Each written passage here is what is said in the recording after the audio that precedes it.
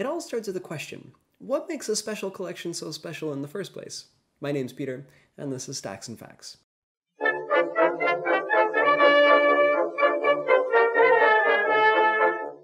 So this introduction looks a little different because I'm recording on my phone. I'm moving and I already packed my camera because that's how I do. But I wanted to make sure that I got this recorded so I could get this video out as soon as possible. So last weekend I was in Toronto for a conference called OpenCon, and we'll talk about that in a future video. But since I was in Toronto, I wanted to swing by the local library. It just so happens that Toronto Public Library has a bunch of special collections, and one of them is, the greatest. It is the Merril collection of science fiction, speculative fiction, and fantasy. And I was so fortunate that when I emailed them to ask if I could come and check it out and make a video about it, the director, Sephora Hosein, was very excited to have me. So I sat down with Sephora, as well as Kim Hull, who's one of the librarians there, and we talked about the collection and its history, and that's all I'm going to say. I just want to cut straight to it. But yeah, it was a blast.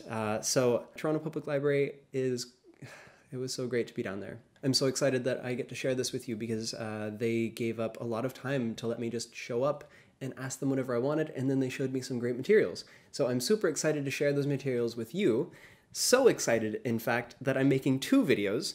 This first video is going to be the interview between myself and Sephora and Kim.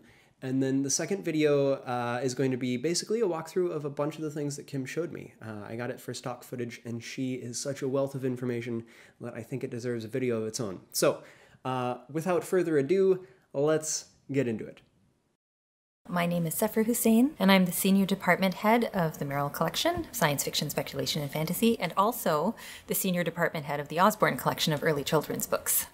I'm Kim Hull, and I'm a general librarian at the Merril Collection. I do reference questions, and I am also a cataloger. You know, I think when people think, especially of public libraries, they think of circulation. These days, they probably think about programs. But in general, the materials that they're probably envisioning are more ephemeral in nature. So items that are probably going to be weeded out after a time, things that get heavily used by many people, and special collections allows a way to keep these items in perpetuity, to reduce the handling on them, but to also make them available to the public. Science fiction, on the other hand, being, I guess, quote-unquote newer genre, if you want to compare it to things like the Baldwin collection over at Toronto Reference or the Arthur Conan Doyle collection, that sort of thing. The materials might be a little more contemporary, but one day they will also be part of these ancient tomes, you know, and it's also one of those genres that get probably not as much love as it should, or as much respect as it should. I think a lot of people don't see them don't see the literature the same way that they see other types of literature, don't have the same kind of respect for the writing. But I mean, the quality and breadth of topics is every bit as important and wonderful. And so it's important for a library like Toronto Public Library, which is the largest circulating library in the entire world, to have such a collection, because we are also in the best place to advocate for it. And we're always looking for more opportunities to do that for the genre, but also for, you know, rare books and special materials in general. It is different than the circulating collections. They tend to be more popular culture. And what's the flavor of the month? We have things going back to, I think the oldest thing we have is about 1750. And a variety of media. We have pulp magazines from the early part of the 20th century. We have different versions of things that are available to the general public and researchers as well that you're not going to find anyplace else. We're always having people coming in and saying, I read such and such a book, and I'm trying to identify it. I've done it myself. And we can maybe reconnect them with this treasure that they had from their childhood that they're not going to be able to find anyplace else. As I say, just the breadth and the depth that the circulating collections cannot offer. Many, many, many years after, you know, maybe the circulating copy has ceased to exist, we will still have, hopefully, a good, you know, a copy in good condition that people can look at thereafter. And it's sort of a way to keep our history, obviously. For sure, for sure. I don't think a lot of people know like what the lifespan of a book that circulates is. I was wondering, for example, like a mass market, do you have any idea of like how long you can keep a copy before it has to get replaced? It's hard to pinpoint it, but of course it depends on the quality of the item itself. You know, if it's a really poorly made mass market paperback, then it's probably going to fall apart before long. Also depends how many people use it, how many times you have to ship it across the city. But in general, I would say, you know, the lifespan of just your average mass market paperback is probably about 5 years if I had to guess, just because of use and handling.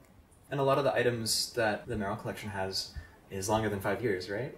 Oh, definitely. We have items that are much older. And I'd like to say, even if something is completely falling apart, if it's important to the genre, we're keeping it. And we actually actively try to conserve these materials as well. We do have a preservation and digitization department and a conservation lab that help us to take these kinds of actions. Can you tell me how and why did it start? So essentially, Judith Merril was a prominent science fiction author and editor, and she donated her personal collection to Toronto Public Library. It was about 5,000 items to begin, and it was initially housed at the Palmerston branch for the first few years. Then it moved to 40 St. George, and the collection grew to such a size that it was no longer a suitable home for it. And so the initial donation happened in 1970. And then fast forward to 1995, they renamed what was first known as the Spaced Out Library, became the Merril Collection of Science Fiction, Speculation, and Fantasy. And it's now currently housed at 239 College Street in the Lillian H. Smith branch, and has been here ever since. And the collection has grown substantially to well over 80,000 items, and growing all the time. The building was built to house the two special collections, were light, humidity, temperature control, once again to conserve the items, looking at them as artifact. Do you want to hear about the ashes that are in the foundations? Absolutely. I mean, yesterday was Halloween. That's true. It's true. I won't name names. Just that someone who was a prominent author in Toronto, their spouse died, and the spouse had requested their ashes to be scattered either in the foundations of the Opera House or the new Toronto Public Library, which was this building. So the night before they poured the foundations, they apparently broke in through the hoardings and poured his ashes, and then the next day the foundations were poured for this building.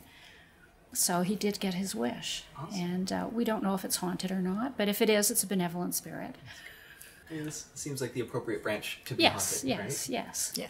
Cool. I think the large collection of role-playing game manuals is always a surprise to people. We're purported to have the world's largest collection available in a public library setting, so that's pretty great. But we really do have, you would probably know the numbers better, Kim, or have a sense of them better. But we've got about 2,000 role-playing games and about 5,000 graphic novels. So that's a very large collection as well. I don't know how it stacks up against some of the other libraries. And what else do we have? The large collection of pulp magazines. We do have a small collection of science fiction art. We've brought out a couple of things for you to have a look at, which is not actually part of our mandate. Things started sticking to us at a certain point. I think people were donating things, and we do occasionally acquire something, but there's no real formal acquisition policy, but there's some interesting little gems in there. Part of our mandate is to try and collect one of everything in the English language written in this genre, or these genres rather. So being situated in North America might be somewhat to our advantage, with the English publishing world, I guess, and with maybe a lot of the content, at least in popular culture, sort of skewing towards the United States. We certainly don't discriminate when we select materials, but just in terms of the amount of material available, you'll probably find that more is available from the United States than perhaps anywhere else in these genres, at the moment anyway. Yeah, for sure. You said one of everything? Yes. We're running out of room. Yeah. We're working on it. Space is always an issue, but that is part of our mandate, and there's a lot of great publishing happening in this area, thankfully. So we're just gonna keep buying whatever our sort of yearly stipend allows us to, and we'll see how it goes. All right, y'all. So was that not the coolest thing? I was so excited to scope it out, the collection, and I felt so privileged that they actually brought me into the archives itself and showed me a bunch of really cool things. So if you actually want to see the stories behind all of those objects that I showed as stock footage, go ahead and check out that video, there should be a little thing that popped out. Otherwise, there's a link in the description where it's just Kim walking me through all of those really cool books and other items that we were just looking at. So if you like this video, maybe consider subscribing. There's a button down there. I make videos about twice a month talking about libraries and information science in a way that I hope is accessible to everyone.